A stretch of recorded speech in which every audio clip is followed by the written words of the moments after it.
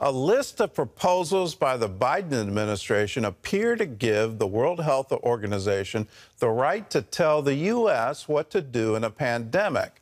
The proposals could be incorporated into a global pandemic treaty. Some members of Congress are calling on the White House to pull out of the WHO altogether. Others think the concerns are overblown. Dale Hurd explains. The World Health Organization's 75th World Health Assembly is underway in Geneva, Switzerland, and one of the items on the agenda are amendments to the WHO's international health regulations. There's been widespread concern that amendments offered by the Biden administration would hand over U.S. national sovereignty on matters of health to the WHO.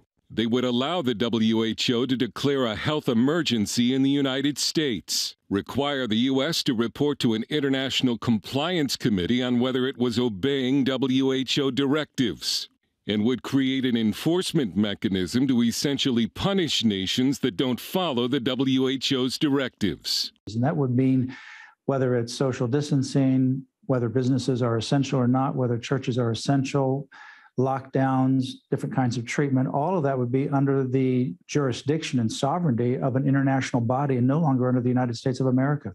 Representative Chris Smith, ranking member of the House Global Health Subcommittee, called it an egregious breach of constitutional principle. Adding to suspicion about the amendments is that they were sent to the WHO in January, apparently without a public announcement, and were only discovered online last month. The wording of the amendments would certainly seem to give the WHO authority over the U.S. government. But how much teeth would the amendments actually have? The WHO Director General has branded claims that the amendments are a power grab, distortions, and disinformation, saying the WHO could not override the sovereignty of member nations. WHO is an expression of member state-owned sovereignty, and WHO is entirely what the sovereign 194 member states want WHO to be. And a Georgetown University law professor who helped write the international health regulations that the Bush White House signed on to in 2005 said the WHO only has the power to make recommendations. It could not force a country to allow WHO staff to interfere with its public health decision-making. Travis Weber, Vice President for Policy and Government Affairs at the Family Research Council, says while the amendments offered are disturbing, even if the international health regulations had the force of a treaty, which they do not, the U.S. Constitution would have the final say and not the WHO. It does not trump the Constitution. Even in the case of a treaty, it's similar to a statute passed by Congress in its level of authority.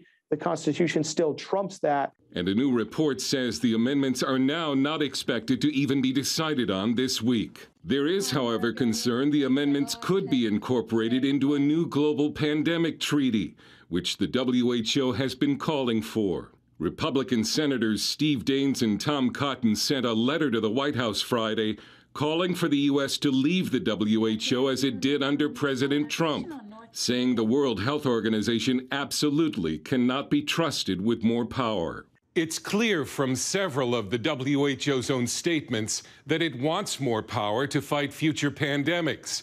What's not clear is if the proposed amendments would grant it the power some say it will.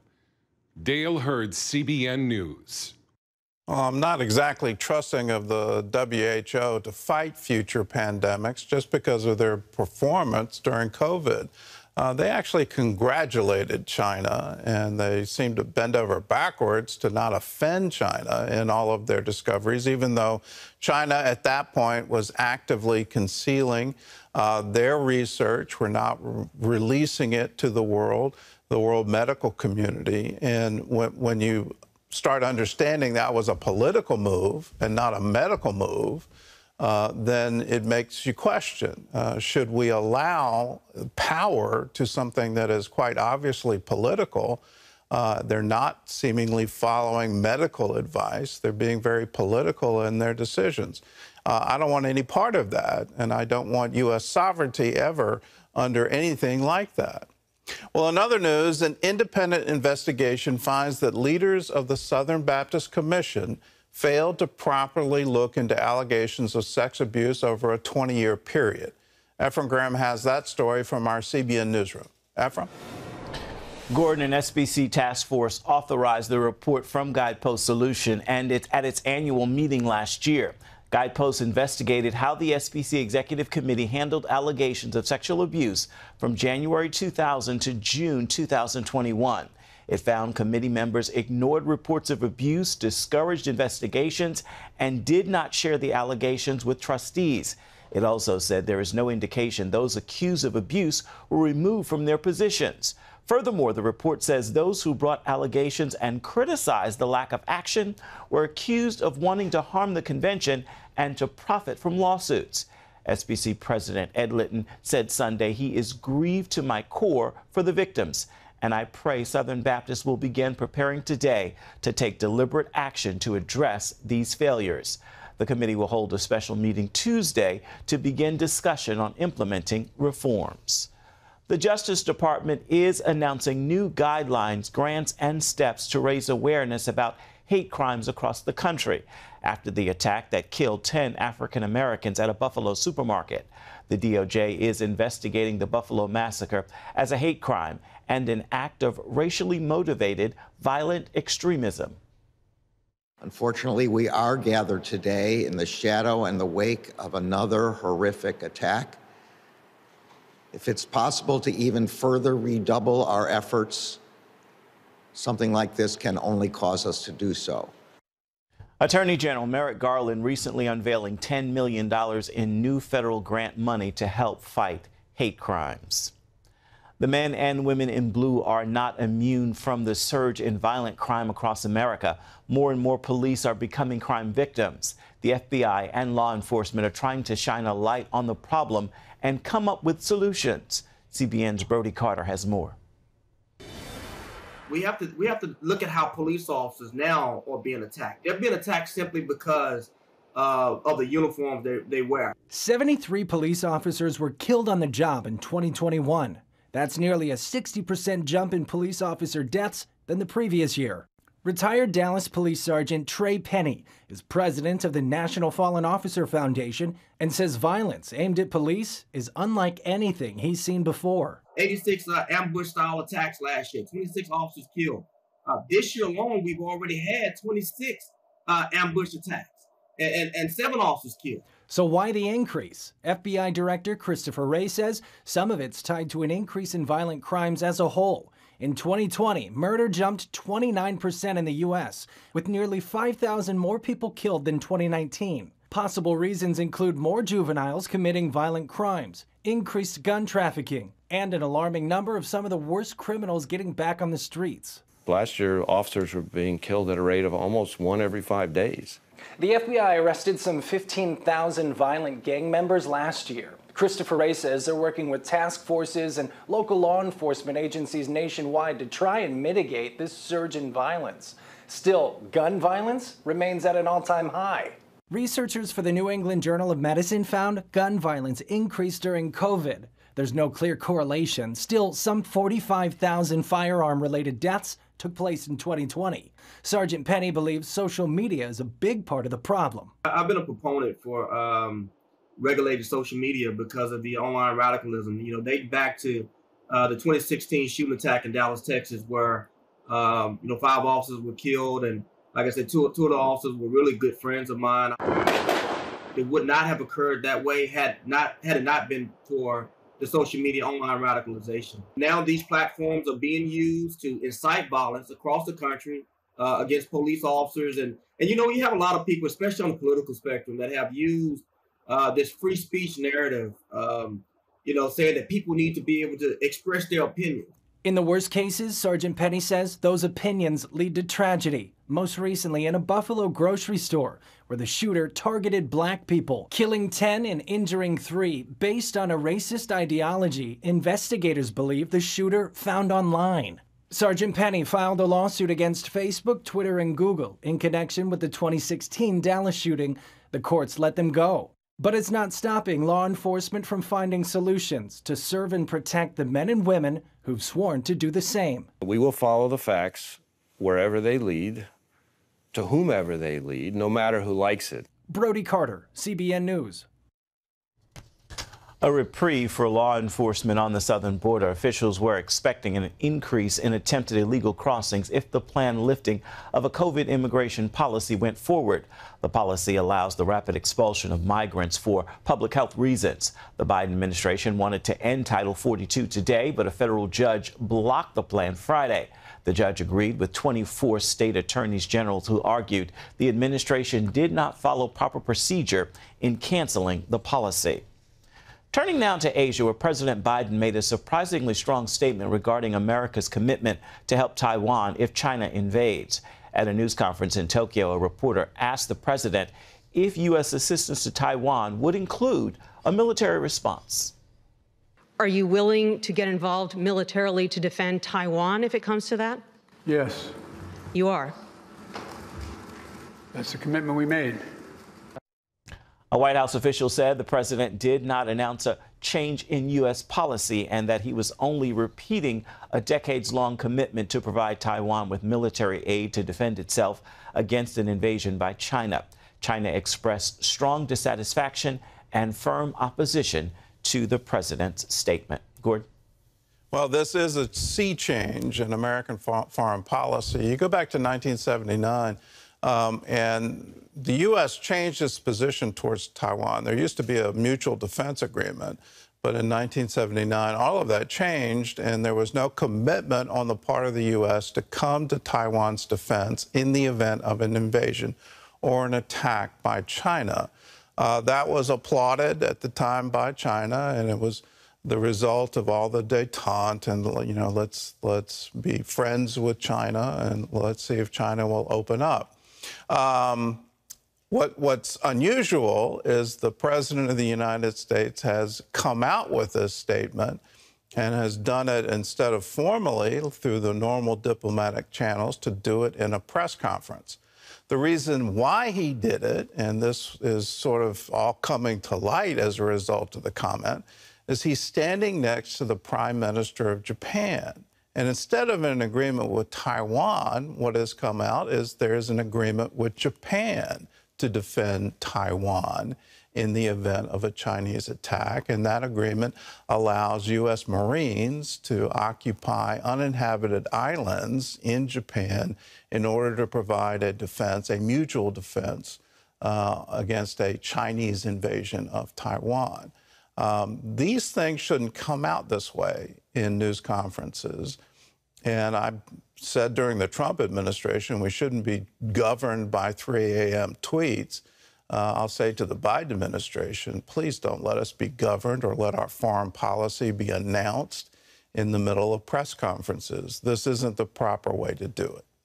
It's happening where you might least expect it. A vibrant Christian community is experiencing salvations, healings, and baptisms in the Holy Spirit.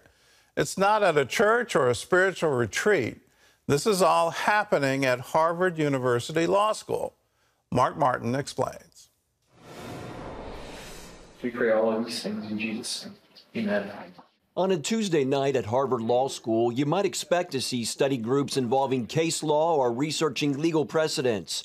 These students, however, are studying the Bible. First-year law student Matt Chun says he was pleasantly surprised to learn how vibrant the Christian community is here. It's been incredibly encouraging for me, being involved with Christian Union and small groups, and even going to church with my classmates and going to prayer in the mornings. It seems like there's Christian programming almost every day and tons of ways to get plugged in and involved. As a ministry director for the organization Christian Union, Justin Yim leads the Bible study. We know that God is not dead at Harvard, and we see God moving powerfully.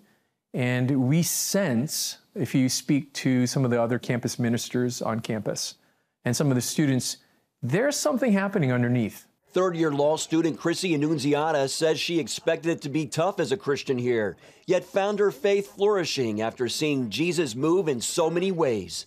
I've seen people come to Christ. I've seen, people receiving the Holy Spirit, and I've seen healings. I mean, and it's just incredible to me, like the community that is here, because it's not just the law students. When we host events, I mean, we have people coming across the different master's and doctoral programs across the campus, and a lot of them in the science fields, engineering, computer science, things like that. Third-year law student Mariana Marquez and her husband Jacob Hawkins, a Harvard Kennedy School of Government grad, started a weekly Miracles, Signs, and Wonders workshop. They say participants have witnessed the miraculous. At the end, he was like, oh, well, I don't know if I can ask this, but I have one leg that is shorter than the other, and I have back pain and all of that. And so he asked for prayer, and we had a student in the workshop just pray and command that leg to come even out in the name of Jesus. And we all literally saw it as he was commanding the leg to grow out in the name of Jesus. It was growing out, and it just evened out. We've seen Jesus cast out demons out of people, and you know, we've been participating, right? We've been saying, in the name of Jesus, get out. We've seen demons leave. We've seen people being freed from anxiety. We've seen someone with a really bad jaw, like a locked jaw. Jesus healed her jaw. We're gathering together across ministries, across the graduate schools, coming together, worshiping together, praying together, and we're all pressing in for the same thing. We want to see Christ lifted high and exalted, and we want to see revival on the campus. Yim says the Christian presence is not out of character here. When you think about the history of Harvard University in and of itself, that it started out as a place where men were trained for the Christian ministry, right? So it is hearkening back to its original roots. So we know that God has worked here before, and we know that God is working.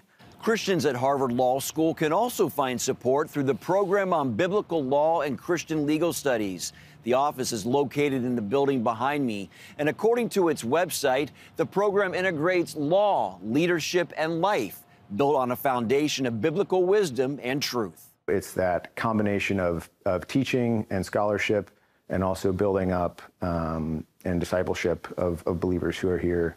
It's just been very encouraging. We can't clearly get a full picture understanding of the law without understanding the biblical principles behind it. The intersection of Christianity and the law is just so important.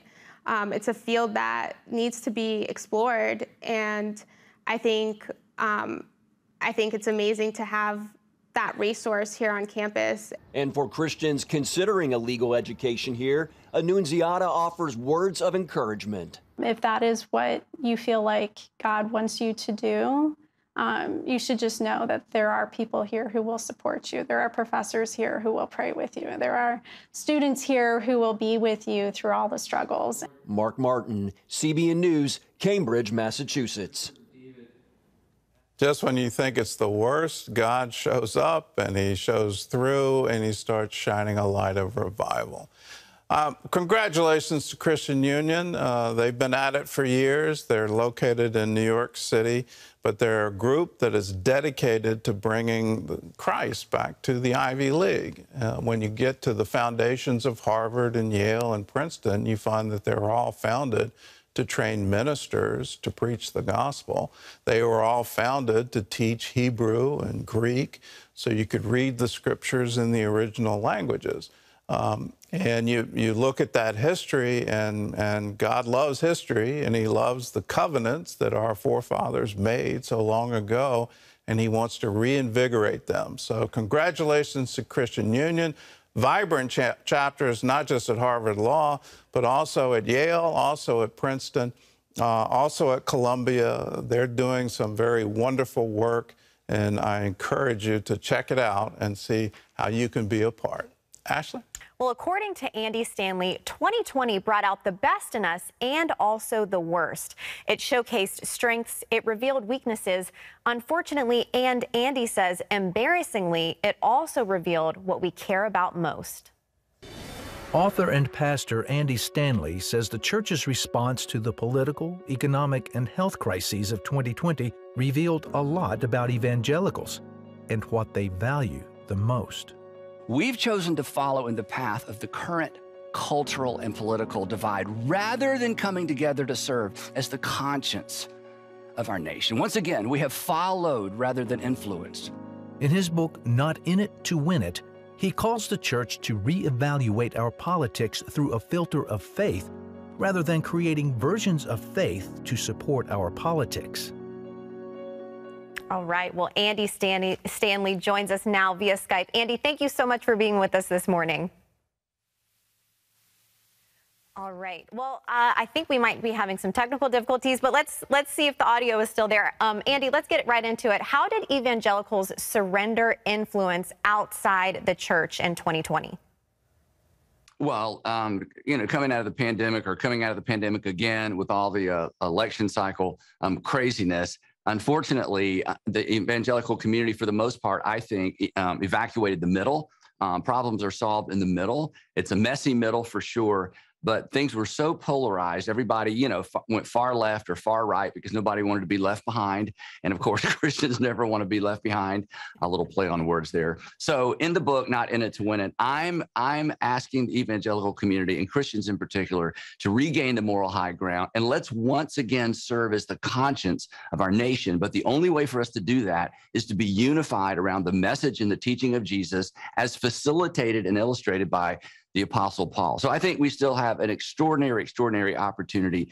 And I felt like we missed it. I think we can get it right. And so I wrote this book to encourage evangelicals to perhaps get it right this next time. Yeah, well, the book is called Not in It to Win It. Why shouldn't the church be in it to win it? I think it can slightly be confusing because we're told to win souls for Jesus. But what competition are you necessarily talking about? Well, the subtitle of the book is Why Choosing Sides Sidelines the Church. And when the church is divided over politics, it loses its unity and its opportunity to make a difference in the world. And allowing any outside force to divide the church is a tragedy because the number one enemy of the church is disunity. And I say that because when Jesus prayed for the future church in John 17, he prayed that we would be one in purpose, just like he and the Father were one in purpose. And he said, and this is mission critical because the unity of the church is the message to the world. Jesus said that my Father actually sent me. So it's mission critical for us to be unified around the things that unify us. And there's so much to be unified around. But anytime a church, a local church or a group of churches or the church in general allows itself to be divided, especially by politics, we lose our opportunity to have a unified message to the world. And once again, to be the conscience of the nation. So yes, we are, you said it exactly right. We are in it to win souls, but we are not in it to win elections. And we are not in it to save America. We are in it to save Americans. But the best thing that could happen to the United States of America is for a unified church to once again exemplify the message, the grace, the mercy, and the morality and the ethics as illustrated in and taught by our Lord Jesus. So we have an extraordinary opportunity, and the darker it gets, the brighter our light has the opportunity to shine if we get this right and if we don't confuse what we're in it to win for. Yeah. Well, Andy, what role should the church have in politics? I mean, if one politician or party is taking a stance that's not necessarily biblical, shouldn't the church speak up? What is your stance on that? Absolutely. No, I'm glad you asked this question. Yes, we should be so committed to the gospel and to following Jesus that as a Republican and or as a Democrat, we feel empowered to call out our own party as opposed to remaining silent because we don't want to be ostracized by friends and family members and members of our own party. So the point of the book is this: whenever our politics is elevated above our faith, and no Christian thinks they do that, but it happens all the time. When our politics is elevated above our faith, we will shy away from calling out the people in our party when they get it wrong. And if faith is not elevated above politics, we will eventually compromise our faith in order to protect our political point of view. So absolutely, Christians should stand up when it comes to issues, but we should not so align with either political party that we lose our unified voice. So this is not a call to withdraw from the process. I tell people in our church all the time, you should run for office. You should be more involved, and you should never miss an opportunity to vote your Christ-informed conscience when it comes to the opportunity to vote, because it's one of the greatest opportunities we have, and it's the stewardship of our nation is at stake when it comes to voting. So we should be involved, we should speak out, but we should never allow our political views to be elevated above our faith. Yeah, absolutely. Well, you also say that Christians can, in fact, maintain unity while disagreeing politically. But you said in your book that it's hard, and one of the reasons why is because of something called fundamental attribution error. Explain that. Yeah, fundamental attribution error is when I ascribe motives to other people, but I give myself a pass because of circumstances. So the way it works out in politics is this is what we hear. The Democrats, the Republicans, we lump people together, associate things with them that have to do with their character as opposed to their life experience. And one of the most important things Christians should understand in particular is that most people's politics are determined by their life experiences. And the reason we see the world so different than some people is because of life experience. So anytime we catch ourselves saying or thinking, I don't understand how those people could, I don't know how anybody could vote for that, I don't know how anybody could be for him or be for her. We need to stop as Christians and ask the question, okay, obviously there's something I don't know. And if I want to influence people, and if I want to influence what's happening in our nation, I need to be a student first and a critic second. But the moment we come in with both guns blazing as critics, we don't learn anything. And honestly, we don't make any difference. So for the folks in your audience, and the folks in your audience love this country like I do, want to make a difference in this country like I do, our best bet is to take our cue from the posture and the tone of the Lord Jesus Christ and the Apostle Paul, who were up against insurmountable odds, and yet their teaching and their writing, the writing of the Apostle Paul, shaped Western civilization and eventually toppled the Roman Empire. So there is a way forward. Jesus models the way forward. The Apostle Paul tells us how to apply that way forward. And so I wrote Not In It to Win It, because I want our nation to win and I want the church to win. And those two things are not mutually exclusive. Amen. All right, Andy, last question. How can Christians evaluate politics through a filter of faith? It's very simple, but it's not easy. Jesus gave us one overarching command. He said, by this, all men will know that you're my follower. If you love one another, not the way you've seen love played out in the past, if you will love one another the way that I have loved you, that's going to unify you as a group of people, he said to his first century followers. And that is the message that changed the world. So what I say to our congregation all the time is whenever there's a tension, relationally or politically, we should ask the question, what does love require of me? What does love require of me? That's the message that Jesus left, and it's not passive, it's not weak. Remember, the next day after he gave that command, he gave his life for your sin and my sin and for the world. So this isn't passive. This isn't sit back and just watch things unfold. And this isn't some kind of mushy, make it up in the moment kind of love. This is love that's direct, it's honest, but it's compassionate, and it reflects the tone and the posture of the Lord Jesus. And to the degree that the church gets this right, to that degree, we will in fact influence the United States of America. I love that. Well, for more with Andy Stanley, be sure to check out his new book. It's called Not In It to Win It, and it's available nationwide. Andy, thank you so much for being with us, and thank you so much for your book and your timely message. Thank you so much, Ashley.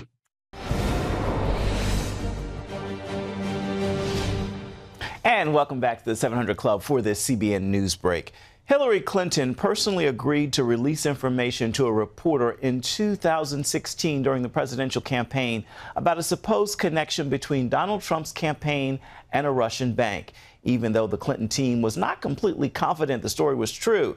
That was the testimony from Robbie Mook, Clinton's former campaign manager in 2016. He made that statement during the criminal trial of the Clinton campaign attorney, Michael Sussman, which is part of the special counsel John Durham's inquiry into what actually happened during the, quote, Russiagate investigation of the Trump campaign that year. For Easter, CBN India produced a special Ask Gizmo episode in Hindi, India's most spoken language, for Facebook. The series aims to answer questions children have about everyday life situations and what the Bible says about them. In this special Easter episode, the host and Gizmo answer questions about Easter, God, friends, and more.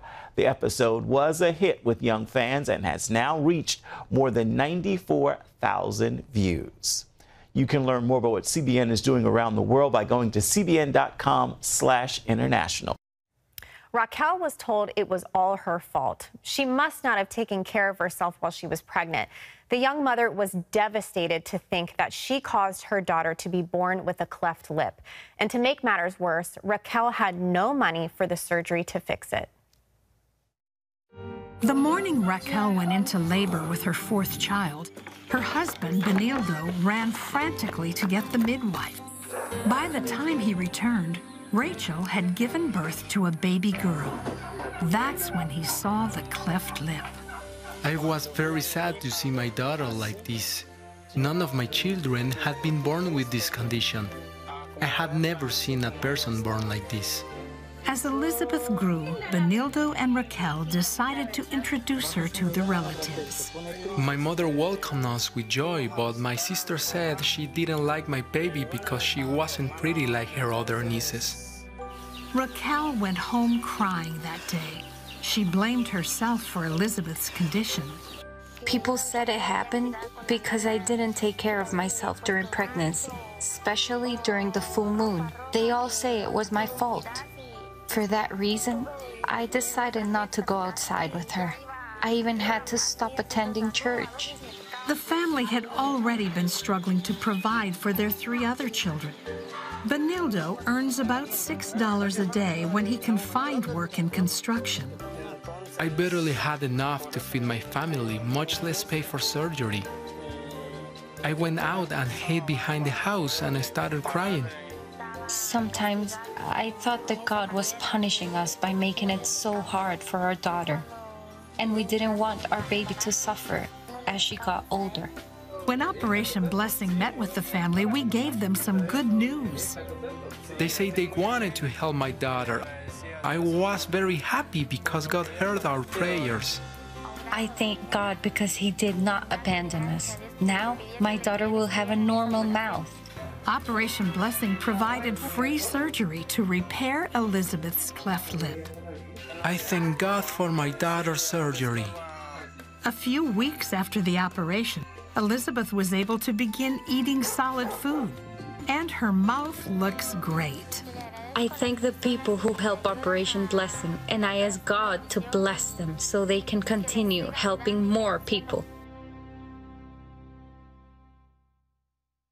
Yeah, that thank you and those blessings go to our CBN partners. If it wasn't for you guys coming alongside of us in the name of Jesus and helping people in very tangible ways like you just saw, what you just saw wouldn't even happen. So we just want to say thank you. And if you aren't a CBN partner, but you just watched that story and you feel compelled to help people in need and spread the message of the gospel, all while doing so, join with CBN. It's super simple. All you have to do is give us a call, 1-800-700-7000, or you can go to cbn.com, or you can do my personal favorite, which is text to give. All you have to do is text CBN to 71777, and from there, a giving page will pop up, and there you can choose what level you would like to join at. You can join at the 700 Club level, which is $20 a month. Some of you might already be there, and you might consider going up from there, which would be $40 a month. Some of you can do even more, which would be $84 a month. Just do whatever the Lord is asking you to do. And as children of God, you know, God is very generous, and He calls us to be generous because we're made in His image. So if you want to give out of the overflow of your heart and the overflow of what God is doing in your life, give us a call or text us. Text CBN to 71777. For 10 years, Brian was trapped in his own body. The retired police officer had broken his neck in 2 places and was paralyzed on his right side. Every day was a battle. As the years wore on, Brian came to accept that he would never recover. Not so for his wife. She never stopped believing for a miracle. On December 19, 2008, a winter storm had blanketed Little Falls, New Jersey in snow. 39-year-old police officer Brian LaPoo was redirecting motorists away from an icy road when he slipped. The only thing I remember is waking up in a hospital as they were trying to intubate me. After further examination, doctors discovered Brian had broken 2 vertebrae in his neck and had to perform emergency surgery. When Brian woke up, the right side of his body was paralyzed. I was panicking. scared. Adding to his fears, the divorced father of 3 had remarried, and his wife, Meg, was expecting. He's paralyzed. My husband's paralyzed. I was newly married. I had just lost my father. I was like, this can't be real. Still, doctors were confident that in time he would fully recover. After his release 4 weeks later, Brian went on disability and would spend countless hours in physical therapy relying on a walker and leg brace to get around. As the weeks and months ticked by, there was no improvement and he was in constant pain. And now he and Meg had a newborn in the home. I spent a lot of time asking God for him to help me and get through all of this. I would always say, Lord, why is this happening to me? You know, I'm supposed to be a child of yours, and I feel like I'm getting beat up worse than somebody else.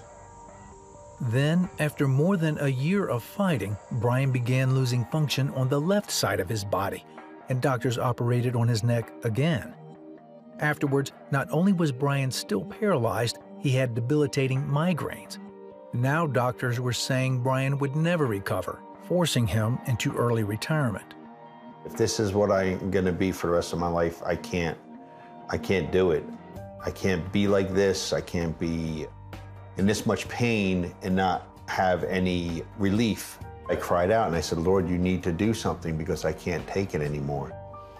In all that time and the years to come, Meg refused to give up hope. She turned to friends, family, and their church for prayer, and even took Brian to some healing conferences.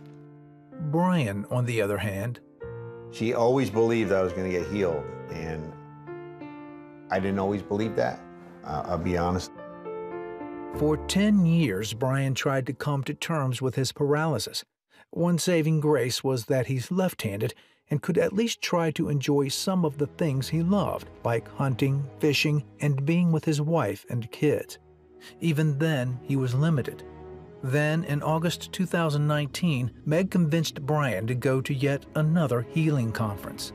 Right before we left, you know, he would pack his brace, his charger, his crutches, and I told him, you don't even need your crutches. Don't bring your crutches because you're not going to need it. Brian had been down this road before. The last thing I wanted to do is hear another person talk about healing, and I didn't want to get prayed for again because I've been prayed for hundreds of times before. At the conference, many people were being called forward for prayer. Brian wasn't one of them. Furious, Meg stormed out of the room. I can't believe it. I can't believe it. Yeah, I was mad at God. While she was out, it felt like somebody grabbed me by the back of my neck and picked me straight up and made me start walking forward. Moments later, I came back and he was on the floor. They were praying for him. I see his hand go up, moving. He's smiling, and I'm in amazement and shock, you know. It's happening, right? It's happening. I looked at my hand and I said, well, move. And like I've tried a million times before, it was crunched up and curled over. It started to straighten. And then my fingers would wiggle. And I was like, oh my God. And it's all twitchy and it's all spasming and it's all crazy, but it's moving. And it never did that before. Then he takes his brace off and he starts walking around. He walked around, this is probably at 11 o'clock at night. Walks around the sanctuary a couple times. Then they let go and there's 3 people holding him and then they let go and he walks around by himself. Wow. Come on, Jesus! 6 months later, in a report from Brian's pain management doctor,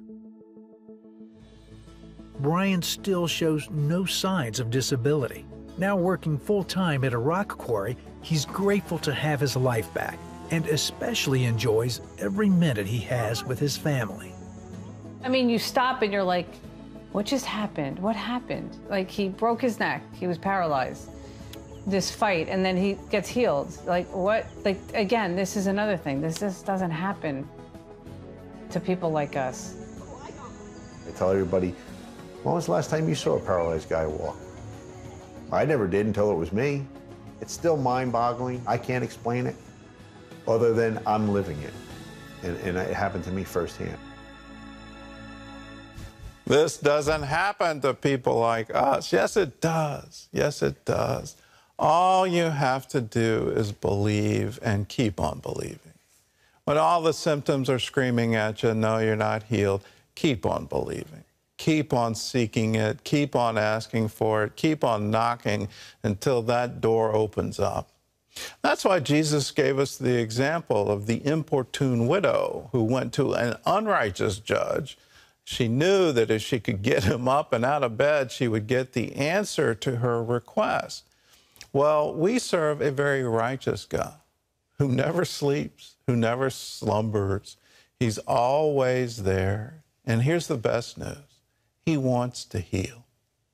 If we could figure it out, it wouldn't be a miracle. But because we can't figure it out, we give him all the glory because he's worked something doctors say is impossible.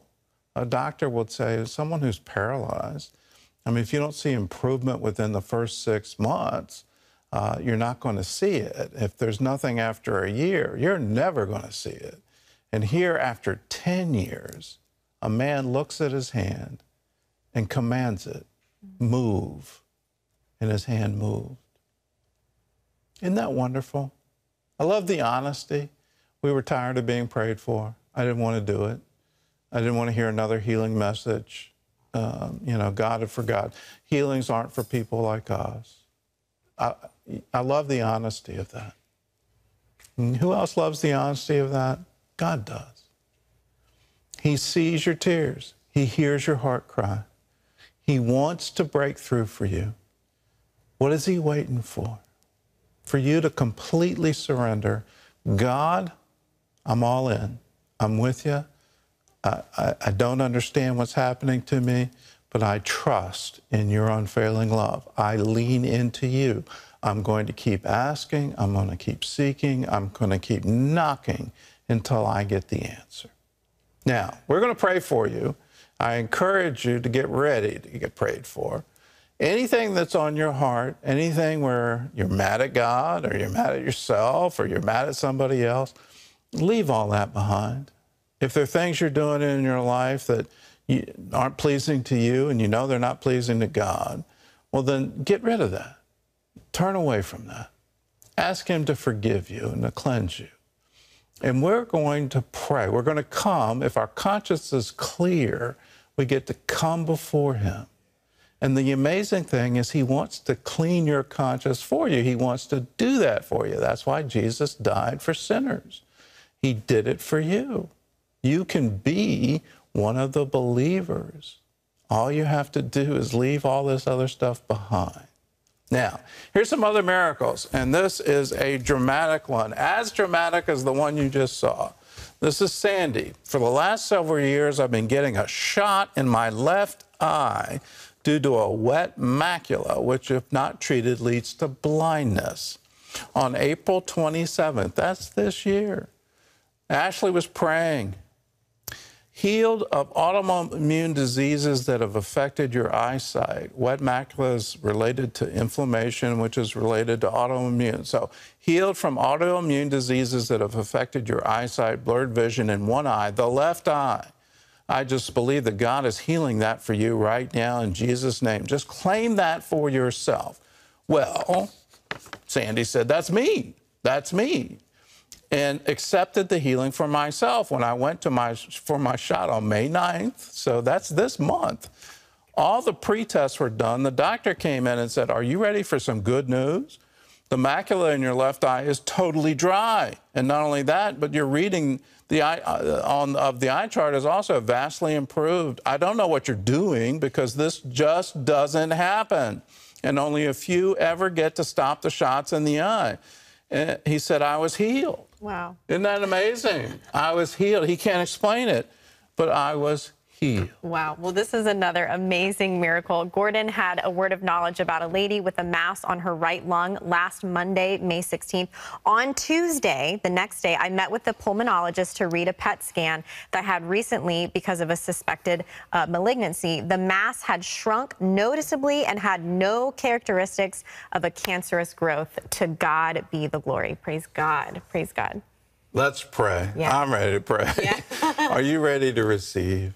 Just ask him, command it, be a believer, be it right now. Lord, we come to you believing. We come believing in your sacrifice, that what you have done for us, for by your blood our sins are forgiven, and by your stripes we are healed. So we receive that. We receive the free gift of salvation. We receive the free gifts of healing. We receive it now in Jesus' name.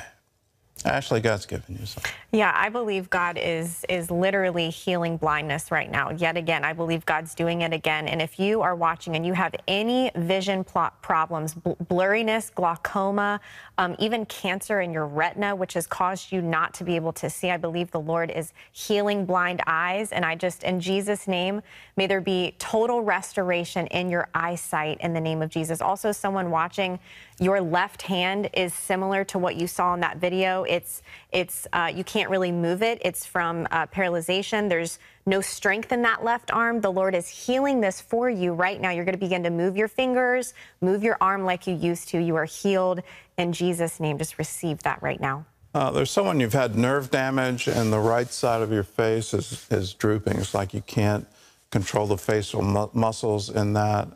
I don't know if it's related to Bell's palsy or if it's related to some other problem. God is healing that for you. He's restoring nerve. What doctors say will never happen is happening for you. Smile and realize both sides are smiling. Yeah. In Jesus' name, be healed, be made whole. Amen and amen. If you've been healed, let us know. Let us share in your good report. Give us a call, 1-800-700-7000. If you need prayer, we're here for you. Here's a word from Matthew. Keep on asking, and you will receive what you ask for. Keep on seeking, and you will find. Keep on knocking, and the door will be open.